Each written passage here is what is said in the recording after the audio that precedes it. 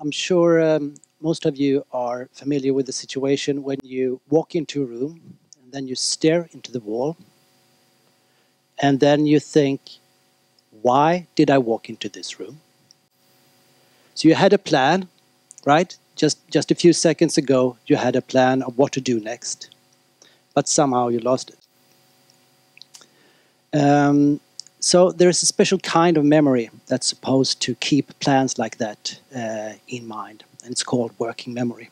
It's a very useful kind of memory. You use it not only to remember plans and instructions, but you also use it to keep in mind relevant information when you solve problems. So it's very important for mathematical problem solving. And it is also closely related to attention. So one way to put that is you need to remember what to focus on. So I'm going to illustrate that by testing your working memory here.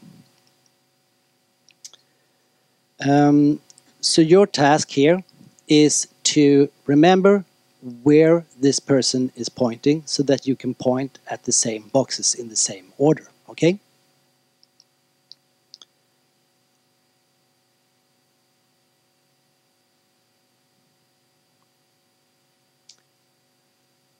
Okay, so now you're keeping information in working memory, 4 positions, so that you can do something based on that information, right? Easy enough. Let's have another one. So the same task, remember where this person points.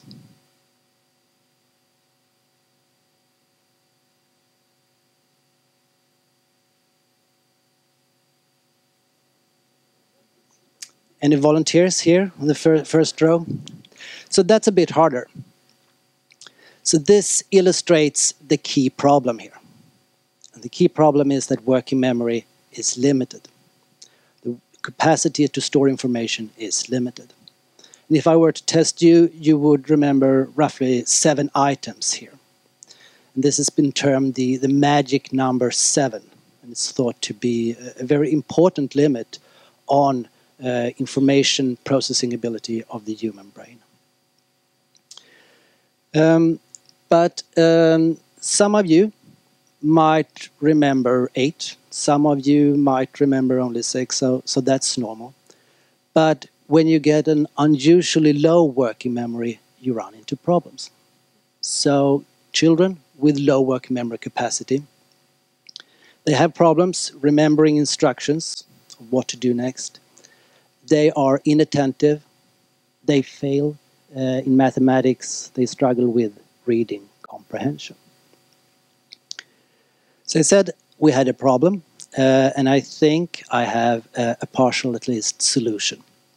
So I started to study the neuroscience of working memory about 20 years ago to understand what's the neural basis for working memory and what's the neural basis for these capacity limitations.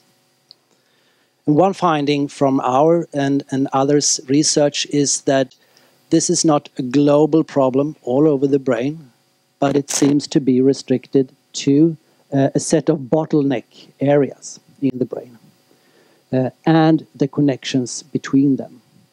So here seems to be the processing ability of these regions is also a constituting the limitations of working memory. But on the other hand, we know that the brain is plastic. It can change with training. It can change with experience.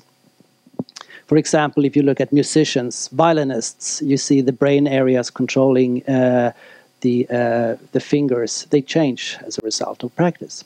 So why wouldn't you be able to change these regions as well?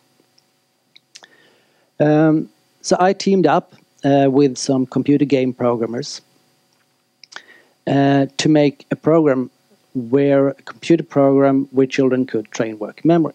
So we want them to train on tasks similar to the one that I showed you here. To do that for at least 45 minutes. That's about how long time they can manage. And do that 5 times a week for 5 weeks. That's again about as long as they could manage to do this. Using computer game-like design made it slightly more motivating. We also could use the computer program to adapt the difficulty level so it's close to the capacity limit. So that's a similar principle to when you do physical training. It's when you're close to your limits that you can actually change. Then we wanted to test the effect of this. And we did that in roughly the same way you go about when you want to try out a new drug.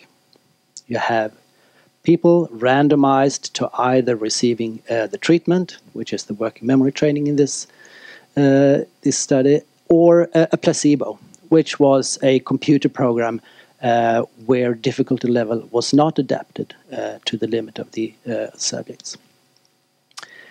And then you have psychological tests measuring working memory capacity of the children before and after. So this was a very simplistic idea. This was a neuroscientist stumbling into the field of working memory and treating working memory as a muscle rather than as a magical black box. But it worked. So when we looked at the test results, we could see that children doing the training, they had actually improved the working memory capacity by roughly 20 to 15%. And this has been replicated many times now.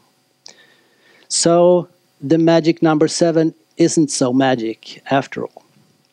Then we went back to the neuroscience to look at what's happening in the brains of these subjects.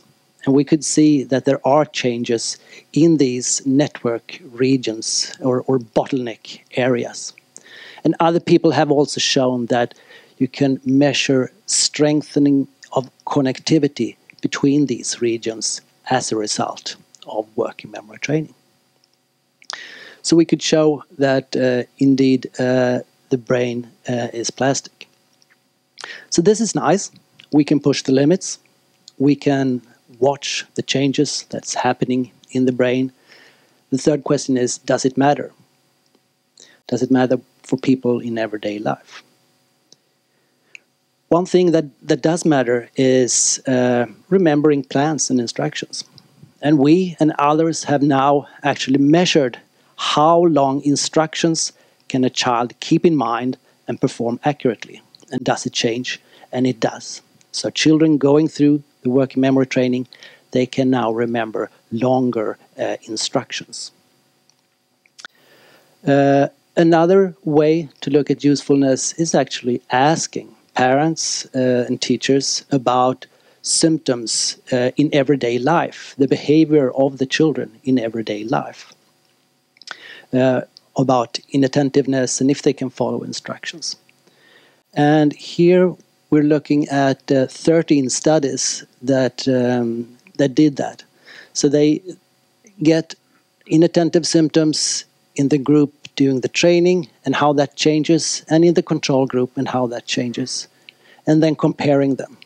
If there was no effect at all, you would see a little green dot precisely at the line here. But as you see, the green dots, they end up consistently to the left, meaning here that you have a reduction of inattention in the training group. And if you add this up, you can see that this reduction is around half standard deviation, which is pretty good. So we published the first working memory training study 12 years ago. Now there are more than 100 studies published on different aspects of working memory training. And we will continue to learn about how to do working memory training, what's the most effective way to do this. But we already see that there is an effect that is useful in practice. And now we have more than 50,000 children that has benefited from working memory training in more than 20 different countries. So the science tells us about the effects, but it's also interesting to hear from the children. And here are some comments. So one says that now I can remember what the teacher says. Another, before I couldn't find my stuff, I could be looking for 2 days. Now I can find them at once. Or I can sit and shut out the noise from around. When I read, I can focus. Before, I couldn't do that. So this training does not solve all the problems that these children might have, but it helps them keep focus. It helps them keeping a plan in mind, and that's a good start. Thank you.